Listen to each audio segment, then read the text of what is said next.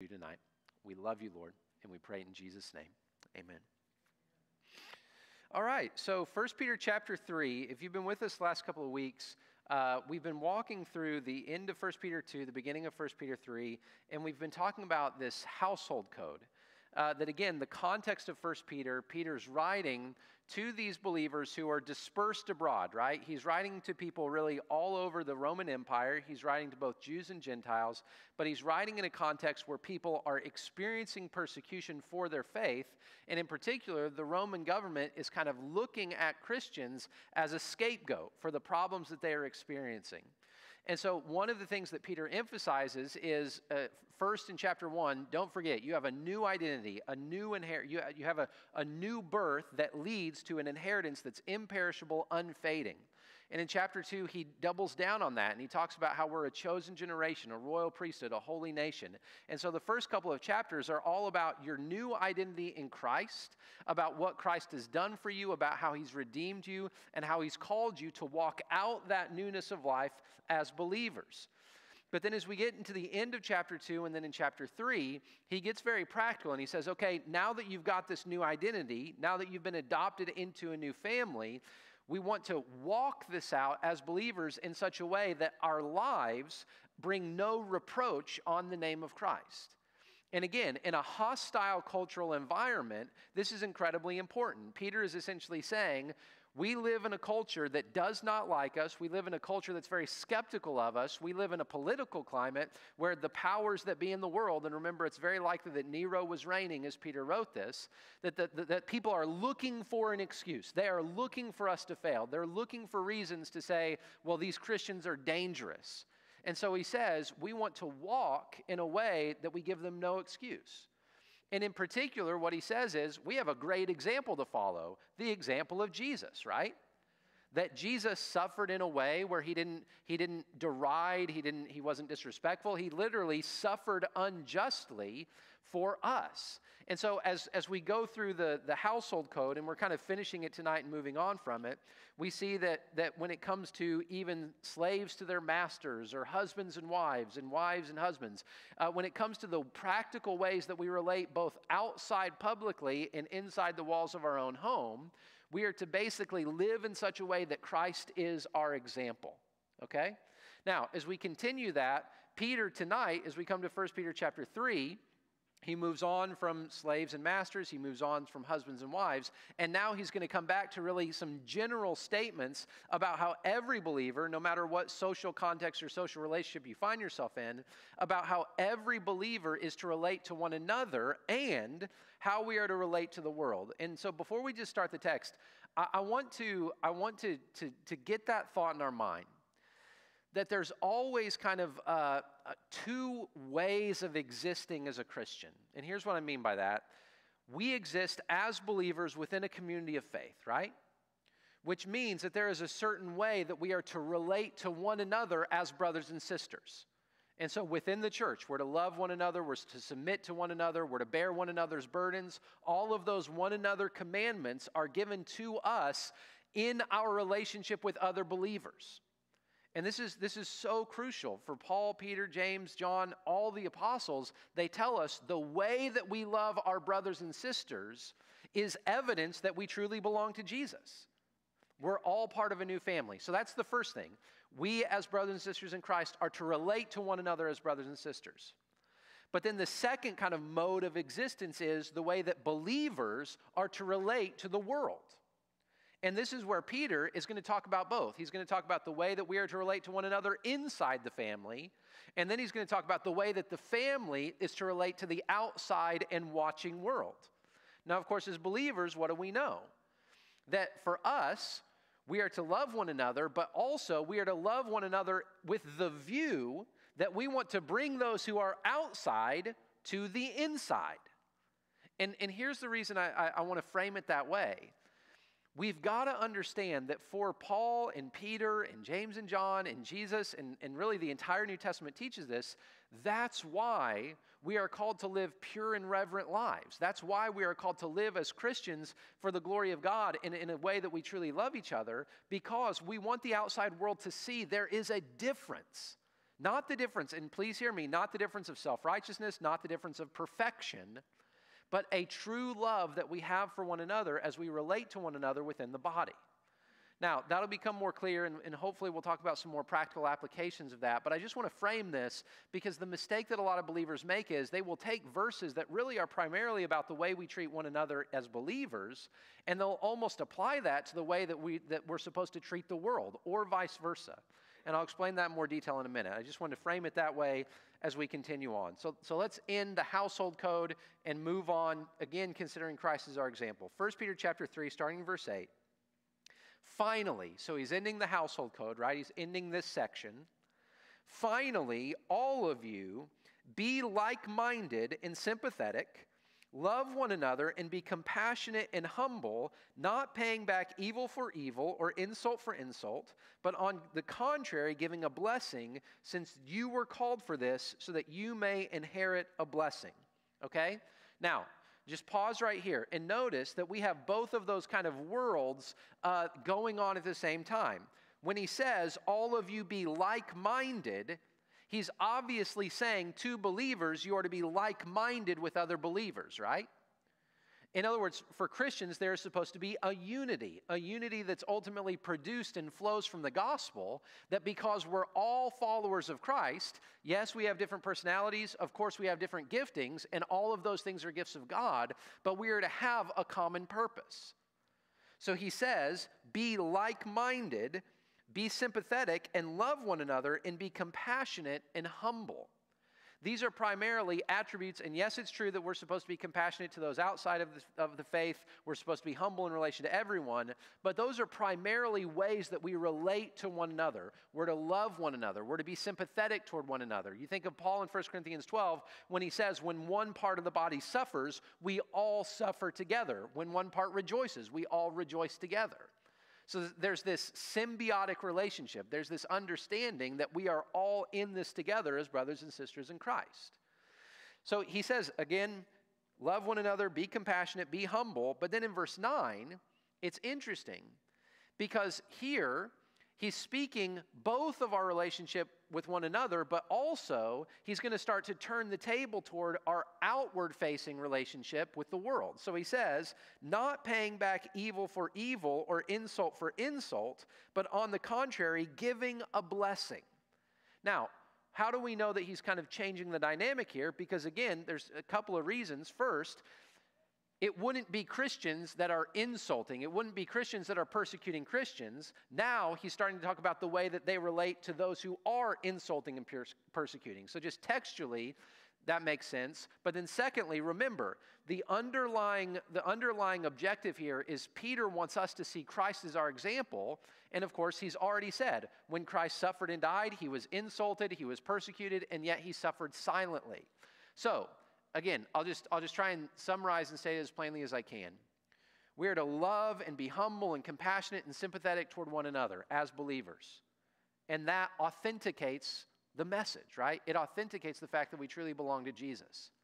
But then, as we turn from facing inward to facing outward, Paul says we don't pay back evil for evil or insult for insult, but on the contrary, we give a blessing since we were called to this, okay? So this is again, a difficult thing for us, I think, to accept because, of course, what do we want to do whenever we're insulted? What do we want to do whenever we're cursed? We want to respond in kind. And this is where Peter reminds us, okay, we've got to fight our flesh. We've got to walk out this new identity. Why? He's going to explain this in a minute. Because he says the favor of God rests always upon the righteous. If the righteous suffer for righteousness, then God's eyes are on you, which means his favor is on you. But if we walk according to our flesh and we say, okay, well, guess what? You got to fight fire with fire. You got to fight evil with evil. If we fall into that trap, then all of a sudden we no longer receive the favor of blessing of God. All of a sudden we are placing ourselves in a spot where God can't bless us. Because to bless us would actually be to lead us astray. Let's look at it. Let's keep going because Peter explains it. Notice in verse 10, he says, for, in other words, he's about to explain what he just said, that we are to not insult, but rather we're to give a blessing. He says, for the one who wants to love life and to see good days, Let him keep his tongue from evil and his lips from speaking deceit. Now, pause right here. If you, at least in my translation, this is bolded, which means that it's a quotation. Some of you might have translations where it does that for you, indicating that Peter here is quoting something from the Old Testament. And in particular, he's quoting from Psalm 34. And Psalm 34 is an appropriate psalm to choose from, because essentially it says God is going to look with favor and protection on those who are righteous, but those who are evil, God is ultimately going to judge and condemn. In fact, the language of Psalm 34 is actually very strong, basically saying that God is going to wipe them away, wipe those who are evil away. So he quotes this, saying, the one who wants to love life and to see good days, let him keep his tongue from evil and his lips from speaking deceit, and let him turn away from evil and do what is good. Let him seek peace and pursue it, because the eyes of the Lord are on the righteous, and his ears are open to their prayer, but the face of the Lord is against those who do what is evil. Now, there are a few things I think we can look at and see here. Notice that Peter says, those who love life. This is important because it helps us to guard against kind of a martyr complex. You know what I mean by a martyr complex? That some people live to feel like they're persecuted. You know, some people are actually looking and actually trying to provoke people to be mean to them or do something to them that says they're oppressed. And Peter here is trying to tell us, listen, our goal is not to, poke the bear and then get attacked and then say, oh my goodness, the evil bear. No. We are the kind of people who we love life. I love actually how Paul talks about it. When Paul says that, and I believe this is, oh my goodness. I believe it's in 1 Thessalonians, maybe in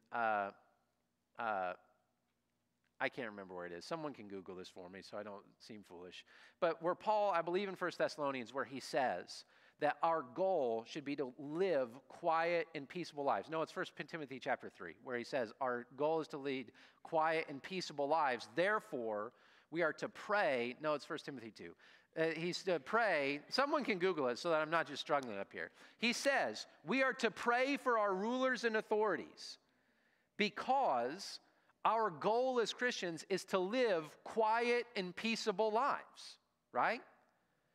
And what is he trying to say? He's trying to say the same thing as Peter. Or I believe, rather, we should say, what's the Holy Spirit trying to say? He's trying to get us to see, right? Our goal isn't to go poke the bear. Our goal isn't to go, try and become a martyr. Our goal is to simply to shine the light of God, to do it boldly, to do it faithfully, but to do it in such a way where we don't invite oppression or persecution because we like it. And I'm not explaining this very well, but let me just try and come back. Some people love the identity of feeling oppressed.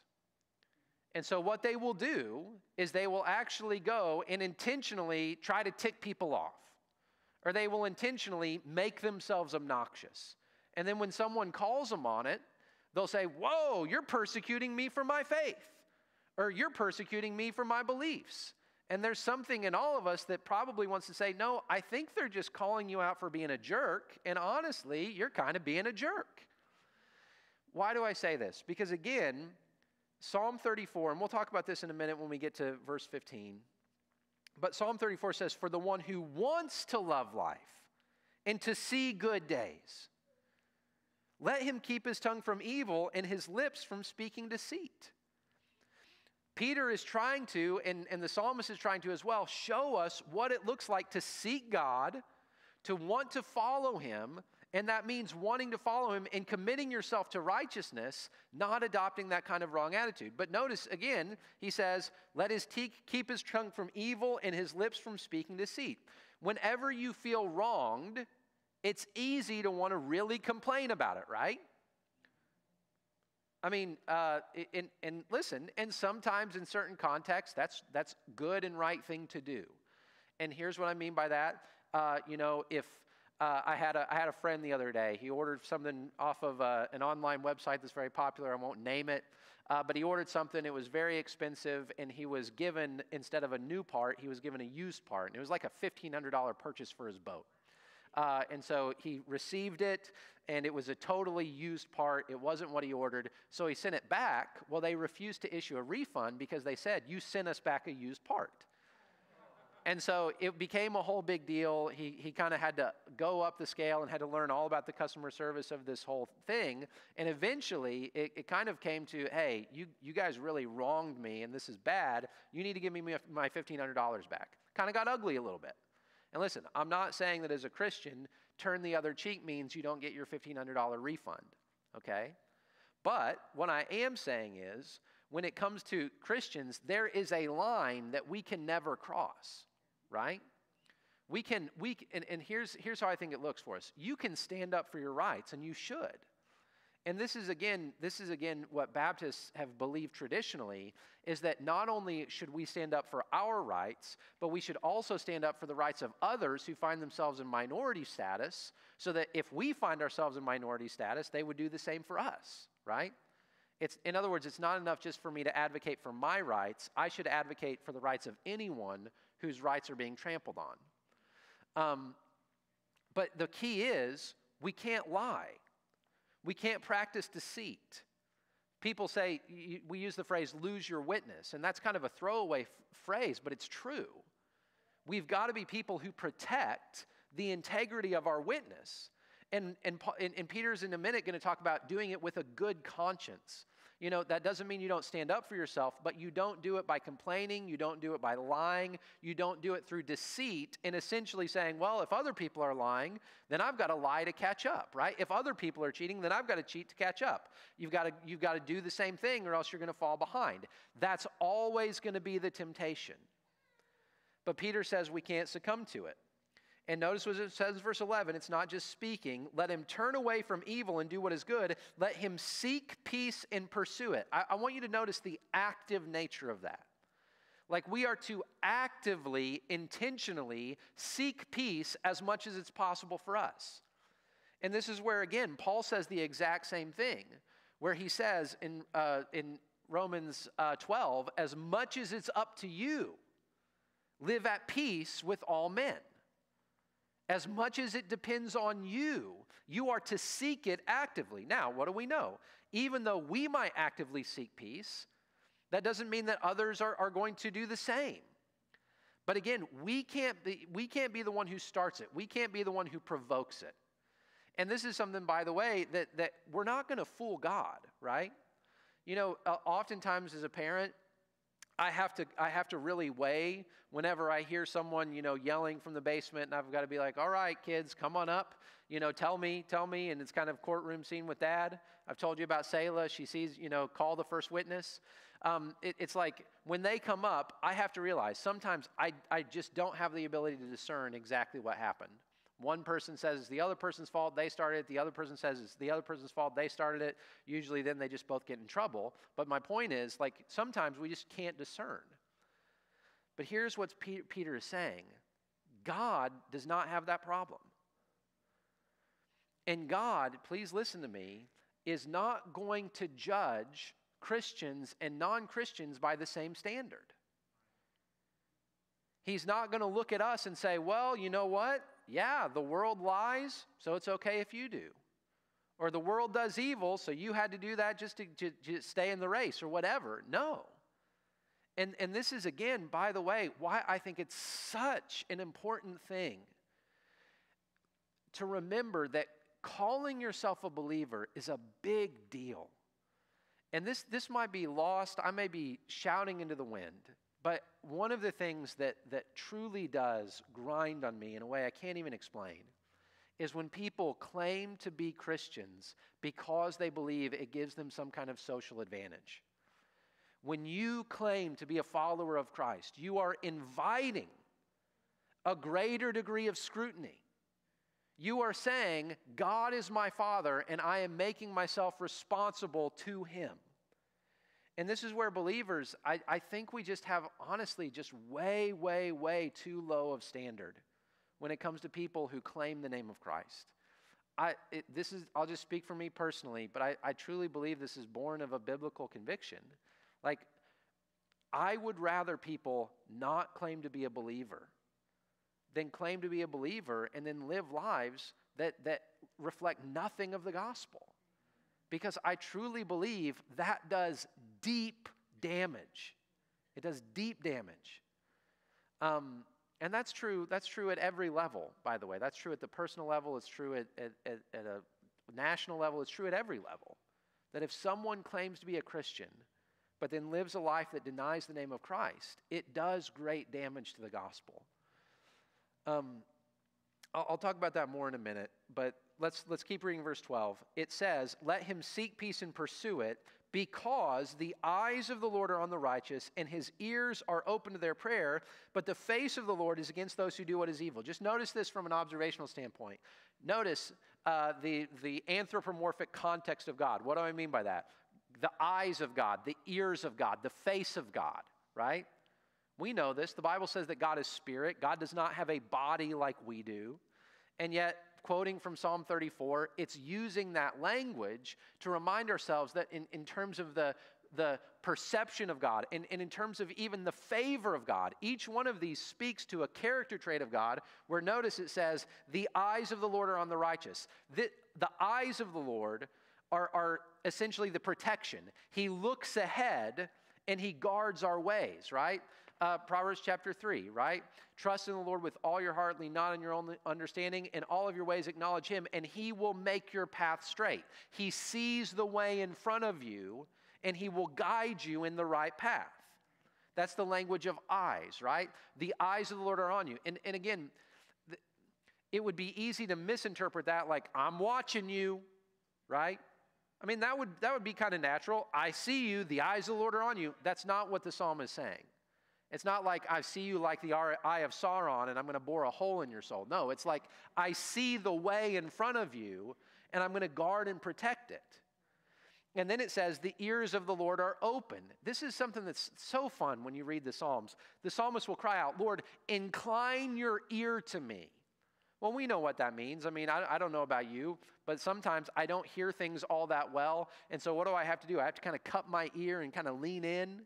Anybody in the room you don't have to show me. Anybody in the room have a good ear and a bad ear? You know, where you have to kind of look this way or lean this way or whatever, right? That's the language of the psalmist. We know that God doesn't have hearing problems, but the psalmist literally cries out, God, incline your ear to me. And this is to show God's listening, but it's not just the act of listening, it's listening intently. It's listening with a desire and a yearning to hear. I run into this all the time, and I run into it with Adelaide, my daughter. Adelaide zones out, just like I do. I can be sitting in a room, this has happened too many times to count. I can be sitting in a room, whole conversation passes, I have zero idea what was spoken. Like, unless someone is speaking to me directly, I am not there. And sometimes, this is what I've had to learn with Melissa. Like, say we're driving in a car having a conversation, I might zone out for minutes at a time. And I will literally at times have to say, Melissa, I'm sorry. The last thing I remember you saying was this. Can you please tell me again? And by the grace of God, Melissa has eventually caught on. Like, he's not trying to be rude. It's just like literally, sometimes I'm just not there. It kind of drives me crazy with Adelaide, and I kind of feel sorry for people who have to deal with that with me. I'm trying. I'm working on it. But here's the point. Incline your ear. God is intent. When I'll say it positively. You ever have someone in your life you feel like deeply listens to you? Isn't that such a huge blessing? When you feel like there's someone who deeply, intently wants to understand what's going on. That's what we all crave, right? That's what friendship, the essence of friendship is someone who cares enough to say, I want to understand truly how you're feeling. The eyes of the Lord are on the righteous, and his ears are open to their prayer. That when the righteous come before God, and especially think of the context of Peter, righteous sufferers, when those who are suffering righteously cry out to God, his ears are open. He's listening. He's leaning in. He's intent. And then it says, but The face of the Lord is against those who do what is evil. The face, this is easy to understand too. The face represents favor. Like when you turn your face from someone, it's a sign of shame, right? And there's all kinds of examples of this, and it's even common today. If you don't want to see someone, what do? You avoid eye contact with them. So to say that the face of the Lord is against those who do what's evil is to say God's face is not going to shine on them. Or even, you think of this, the blessing of Aaron in Numbers chapter 6, when God tells the priests, when people come and sacrifice, this is what you're to say. It's a famous blessing. You've heard it. It's, may the Lord bless you and keep you, and may the Lord do what? Make his face shine upon you. That God is looking fully upon you, and may the light of his countenance shine on you. May you feel the gracious favor of God towards you. And Peter is saying, by contrast, God does not do that for the wicked, but he does do it for those who are righteous. Which is, again, what's his point? He's saying, Christian, don't give in to the compromise of righteousness. Don't give in to the ways of the world. Don't give in to the ways of deceit. Don't give in to the ways of darkness. And again, it goes back to your identity. You've been born again. You have an inheritance that's imperishable, unfading, kept in heaven for you. You're a royal priesthood, a holy generation, a royal nation, so that you may proclaim his praises. Walk in it. Live out your calling. And again, what do we come back to in chapter 3? It's all about imitating Christ. Did Christ ever waver in his righteousness? Of course, the answer is no. And even in contexts where it would have been easy, it would have been advantageous in a sense for him, he suffered righteously, he suffered silently, and he entrusted himself to God. And so we read this. In verse 13, we continue the same logic. Who then will harm you if you are devoted to what is good? Now, this is subtle, but this is important. I think what Peter is saying here is something very practical. He's essentially saying, you are going to be much less likely to suffer persecution if you live righteously, right? If you don't give anyone a reason to persecute you, it's going to be less likely that you experience persecution. Now, he's going to turn in the next verse and say, that doesn't mean it's not going to happen. But again, what does he say? Who then will harm you if you're devoted to what is good? Verse 14, but even if you should suffer for righteousness, you are blessed. He's saying, give yourself the best odds possible. Live a life that's full of righteousness. Live a life where someone has to lie about you to have anything on you. And then if you suffer, he says you still are blessed. You still, and what is the blessing, by the way? The blessing isn't, oh, I feel happy because I'm being persecuted, or I feel happy because people are coming against me. No, the blessing is knowing that God's favor, his eyes, his ears, his face are still inclined toward you. That you don't have to worry about your conscience. You don't have to worry about compromise. You know that you're in God's will, and that is the blessing of being near to Jesus. And this is, by the way, this is one of those bitter blessings, right? Have you ever been in the context where someone treated you wrongly and they felt like it was your fault, but in reality you knew you were trying to walk out what God wanted you to walk out?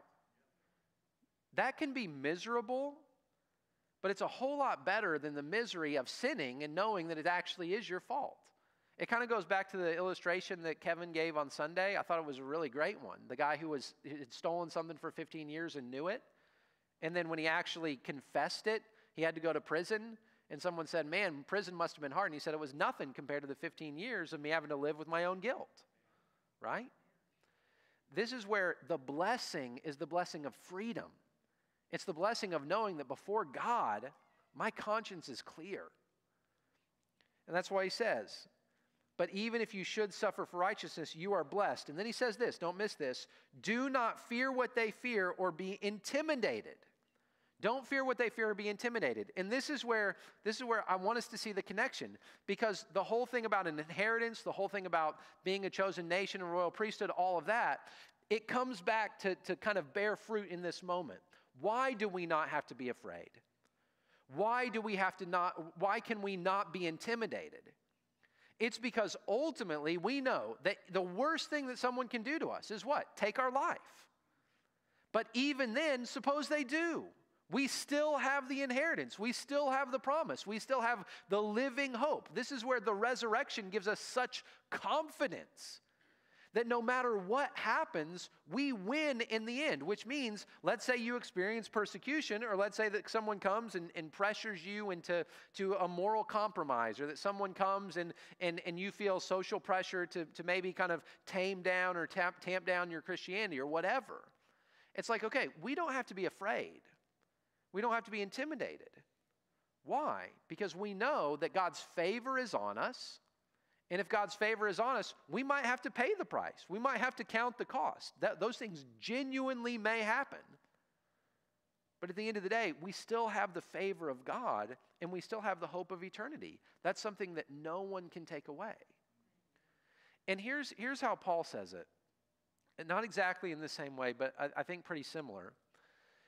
He talks about this in the book of Ephesians, that it's actually our boldness in Christ that is the sign both to the world and to the powers of darkness, that their rule and their reign has ended. This is the way that Jesus described it, right? Jesus said, don't fear those who can destroy the body and after that can do nothing, but rather fear the one who can destroy both body and soul in hell. And it's the fear of, and this is where, again, go back to what we talked about. I totally skipped this part, and I don't know why I forgot about it. But Peter talked about the way we're to regard authorities, right? He says what? Treat people with honor, honor the emperor, fear God, honor the king. You remember the hierarchy that we talked about? We are to honor the emperor, even evil emperors. We are to regard with proper honor and respect those who hold positions of authority, whether we agree with them or not. But when it comes to God, we fear God. Why? Because we know He's the one who ultimately we're going to stand before. We're not going to have to stand before the President of the United States. We're not going to have to stand before a governor, or we're not going to have to stand before a board. We are going to stand before Jesus. And I think about this, and this doesn't make it easy, but I've shared this before, and I think about this sometimes. I think of the Apostle Paul. You remember the Apostle Paul? The book of Acts, toward the end of the book of Acts, the Apostle Paul is arrested. And the Jewish leaders want to kill him, but he eventually kind of goes to Caesarea Philippi. If you were on the Israel trip, you remember this was the prison that we got to see on the coast of the Mediterranean Sea, where literally you can go there today and you can see where Paul was when this happened. He's there in prison, and what happens, he basically goes before the governor. And the governor invites in King Herod, right? You have the Roman governor, you have the kind of like Israelite king of that kind of area. And what does it say? It says that the governor was there, and it says that the king and his wife came, and they came with all this pomp and circumstance. You have the governor, you have the king, you have the generals, you have all these people. And they're all as glorious and magnificent as they can make themselves to be. And then you have Paul, who's in his chains.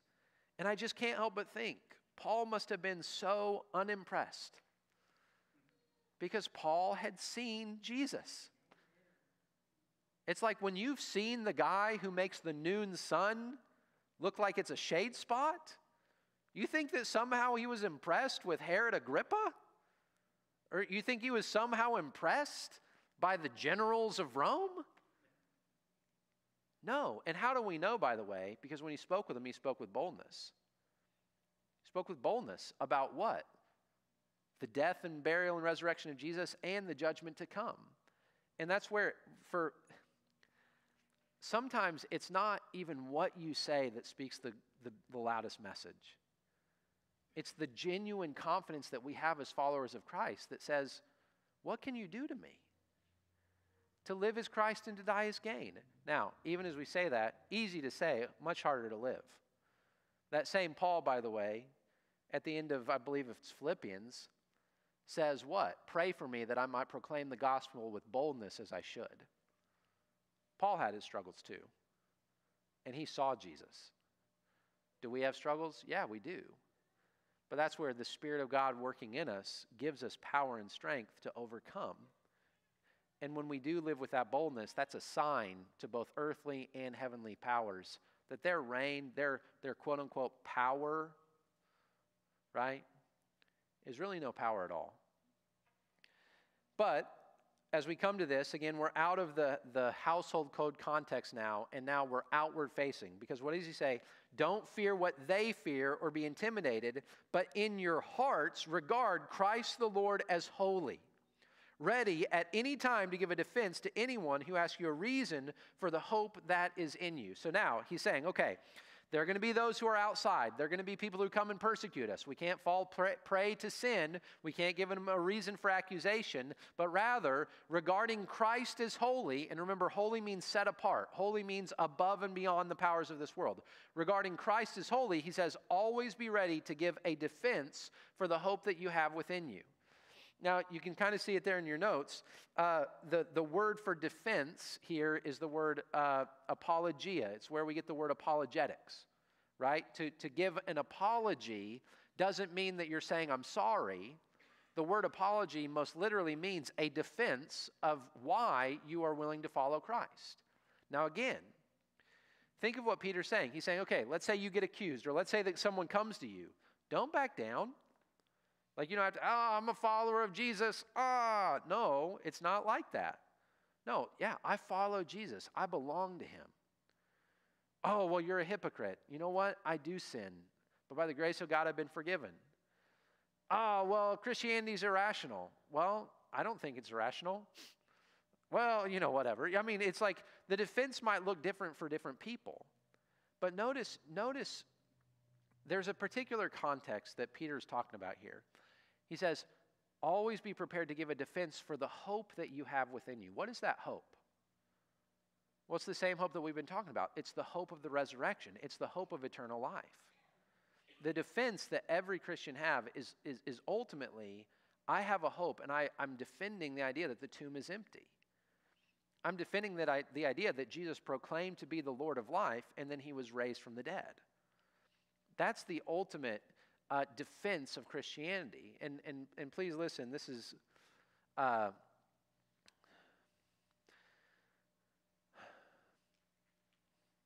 there is a kind of movement that's popular culturally in Christianity right now to say that our faith does not rise or fall on the Bible, but it rises or falls on the empty tomb. There are various teachers who say that, and there are various teachers who then repeat it. There's a sense in which that's true. There's a sense in which that's incredibly wrong. Let me explain the sense in which it's true. Is it true that at the end of the day, Paul says in 1 Corinthians 15, he says, if Christ hasn't been raised from the dead, then we of all people are most to be pitied, right? I mean, there is just there is a matter of fact. Everyone lives and everyone dies. Did Jesus of Nazareth die? Yes. 100 out of 100 people agree that Jesus died. Actually, that's not true. There are some people who deny that Jesus ever existed. If anyone, just as this is a small footnote in your mind, if anyone ever comes to you with the argument that Jesus of Nazareth didn't exist, you immediately know that person has absolutely no clue what they're talking about. Okay? There are some people who try to deny it. You might as well deny that Abraham Lincoln didn't exist. It's silly. But for 99 out of 100 people who believe that Jesus existed, everyone agrees he died. And it is just the basic truth. If Jesus was raised from the dead, then Christianity is true. And if he wasn't, then it's false. Okay? The error that people commit is by trying to tear that away from the scriptures as the resource that God has given us to explain what the resurrection means. In other words, here's a very popular modern apologetic argument. They'll say, well, let's look at all the evidence for the resurrection of Jesus, and they'll try to say, well, you have these witnesses. You have James, he's one witness. You have John, you have Peter, you have Paul, you have Jude, and there's more and less sophisticated ways to do it, but essentially, people will say, look at all these witnesses. We have firsthand accounts of the resurrection of Jesus. And please hear me, those things are all true. I think the apologetic arguments for the historical nature of the resurrection are incredibly strong. Don't get me wrong. But the error that people make is they want to say, well, let's just separate this apologetic argument for the resurrection from the scriptures themselves. At which point, if we do that, that is exactly what the apostles themselves refused to do. In fact, and this is maybe like under the hood for me, that's why all the time I point out who were the New Testament authors quoting? The Old Testament. Like the idea that they were trying to unhitch or in any way separate the historical case of the resurrection with the scriptures themselves is manifest nonsense. It's like the only way you could believe that is if you just don't read what the Bible says. And here's why. And I'm going to say this again. If it doesn't make sense, we can talk about it in the Q&A. Here's why. If Jesus was truly raised from the dead, Christianity is true. If he wasn't, then it's false. But how do we know what that means? How do we know what that means for us? How do we know God's purposes in raising Jesus from the dead? How do we know what it means for us in terms of living it out? The only way we know that is by receiving the scriptures as God's direction and receiving it as his gift and as his guide. So the idea that we can somehow separate the apologetic value of the scriptures, and they do have apologetic value.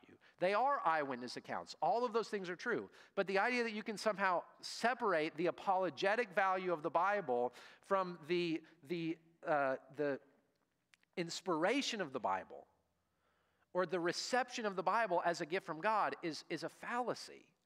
And it's a fallacy that unfortunately, here's what it does. It leads people to say, well, okay, I can believe that Jesus rose from the dead, but I don't believe I have to do anything the Bible says. Literally, that would be the logical conclusion. And literally, it's what happens. The people who tend to argue, well, yeah, I believe that Jesus rose from the dead. There's all these witnesses. There's all this evidence. And there's great witnesses. There's great evidence.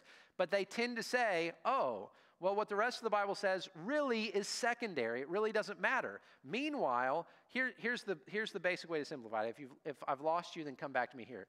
Here's the thing. If it's true that God raised Jesus from the dead, or if it's true that Jesus was raised from the dead, it's true because God raised him from the dead.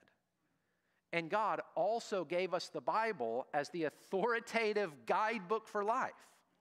He did both. The same God that raised Jesus from the dead is the same God who gave us the Bible as our guide for life.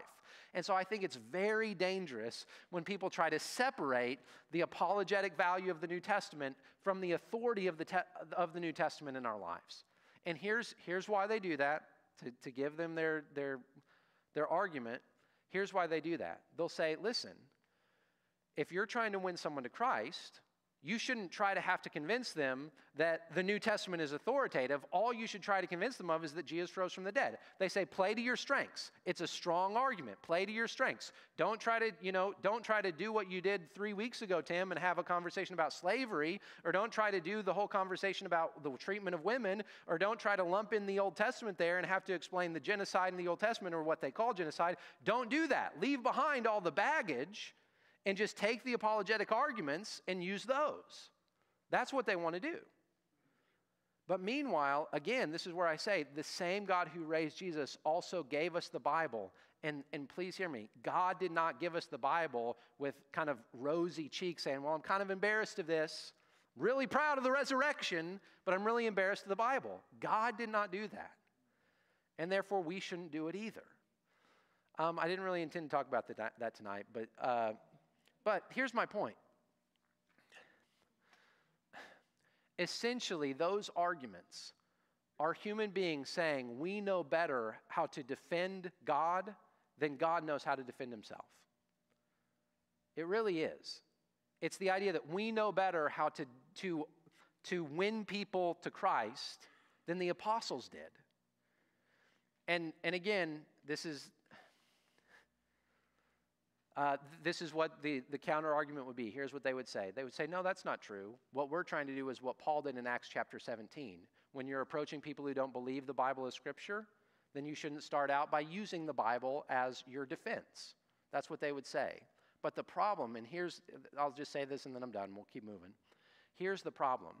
The problem is that many of the modern apologetic arguments do not simply say, well, we want to meet them where they're at on common ground. They literally will try to cut and separate the scriptures from the resurrection. And you can't do that.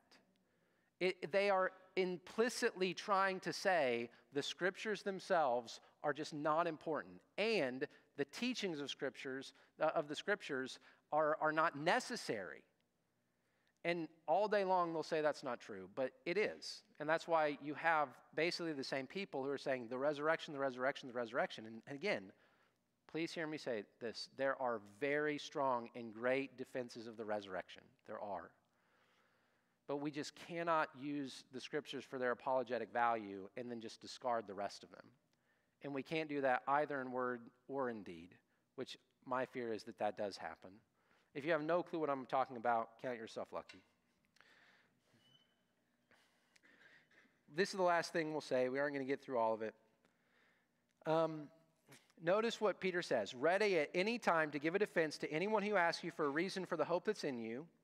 Verse 16, yet do this with gentleness and respect, keeping a clear conscience, so that when you're accused, those who disparage your good conduct in Christ will be put to shame. For it's better to suffer for doing good, if that should be God's will, than for doing evil. This is pretty straightforward. Honestly, it's hard to miss this. Peter is saying it's not just having a good argument. You can't just go to people and say, well, here's all the evidence for the resurrection. Or here's all the evidence for why the Bible's true. Or here's all the evidence for whatever you want all the evidence for. If you speak the truth, but you don't speak the truth in love, what is the takeaway of the person that you're going to speak to? They're not going to accept what you say. You might have the best argument in the world, but if they perceive that you are being disrespectful or you're being unkind, they're going to go away not caring about your argument. They're going to care about how you treated them. Peter says we are always to, and again, we are to approach the world with gentleness and respect. Gentleness, right? You know what gentleness is? Gentleness is understanding what you are handling. You know, sometimes people associate gentleness with weakness. And that's why, by the way, I mean, the Bible talks about gentleness a lot. The New Testament, I forget how many times it uses the word gentleness, but it's several times. Always be gentle in your speech. Be gentle in the way that you approach unbelievers. Gentleness is literally a fruit of the Spirit. It's something that we don't produce in ourselves. It's something the Spirit produces in us. What is gentleness? Gentleness is not weakness. Gentleness is not like wimpiness. Gentleness is considering what it is you're handling and handling it appropriately. Adeline, my daughter, when she was born, she was in the NICU for over 3 weeks. And she was so small, she was so tiny that literally, it was like you could hold her. She was born, I think, 4'14", got down to 4'7". We literally had to go, Alvin and Debbie went into Build-A-Bear workshop and got clothes because they didn't have clothes small enough for her, literally. And after a few days, I got to hold her for the first time. And listen, gentleness doesn't mean weakness. It means consideration of what it is you are handling. And that's where, again, I think there is a lot of room for error with Christians when they approach unbelievers, and rather than approaching a conversation with gentleness and respect, a lot of times they want to come in and say, well, man, I've got all these great arguments, and man, whatever. It's like, you've got to know who you're talking to. And you've got to understand that most people, this is at least how I feel, and you can feel free to disagree with me, most people, when you're engaging with them in conversation, they care just as much, if not more, about the way you are approaching them than what you're telling them. There's a proverb that says this: a gentle tongue can break a bone. The way we approach people is crucial. And listen, that's both true just from like a kindness standpoint, but it's also true from a pragmatic standpoint. You are never going to submit yourself to someone that you know is being mean or rude to you. What happens? It happens for all of us. You may be right, but I'll never admit that. That's why Peter says, do this with gentleness and respect, keeping a clear conscience, so that when you're accused, those who disparage your good conduct in Christ will be put to shame. Give them no reason to blame you. If someone tries to accuse you, make sure that people will think that's crazy. There's no way. Make them have to make something up about you. Think of Daniel, right? What did the people around Daniel know? There was no way that they could ever have anything on Daniel unless it was something having to do with his God. So they literally had to set a trap. And of course, all of this is going back to your good conduct in Christ. For, verse 17, it's better to suffer for doing good, if that should be God's will, than for doing evil. So when we think about Jesus, right? Jesus suffered for doing good. Why? Because it was God's will. And this is where, by the way, there's an encouragement even amidst the pain. What's the encouragement? Is that God is so powerful, he is able to take our unjust suffering, and just like he used it for good with Jesus, he's able to take our unjust suffering and use it for good with others. Let me give you this last thought, and then we'll just have some dialogue here. This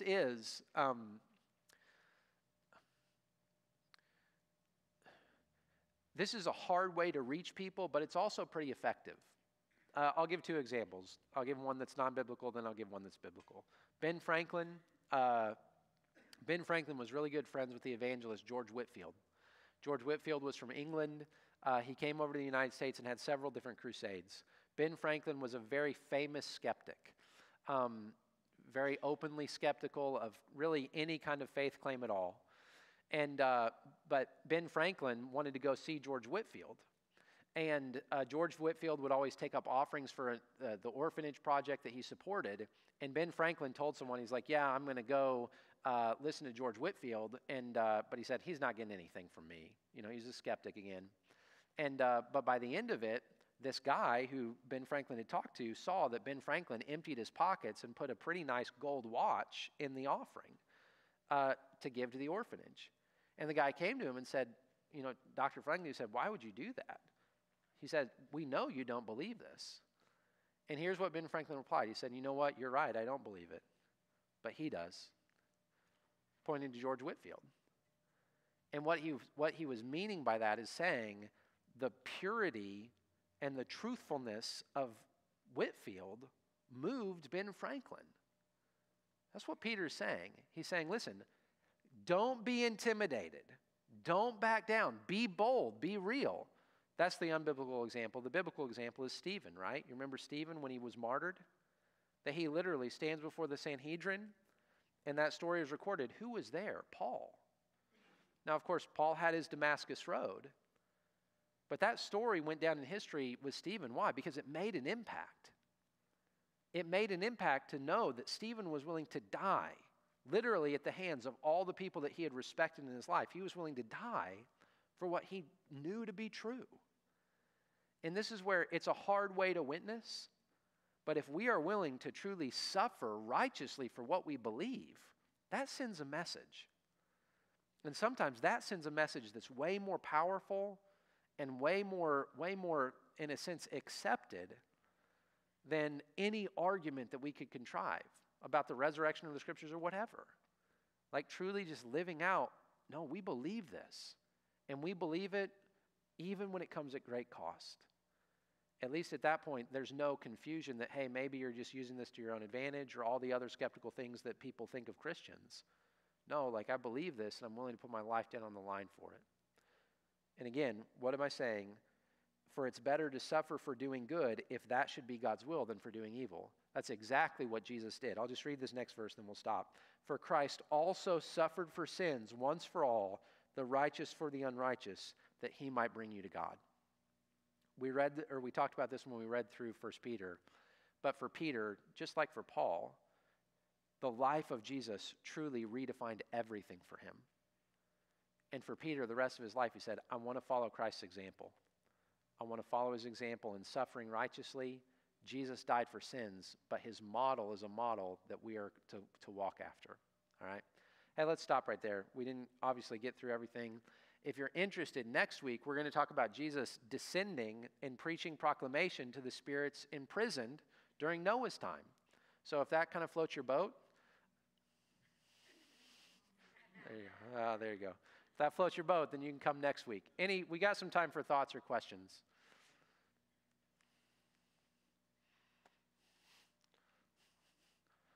Yeah, Taylor.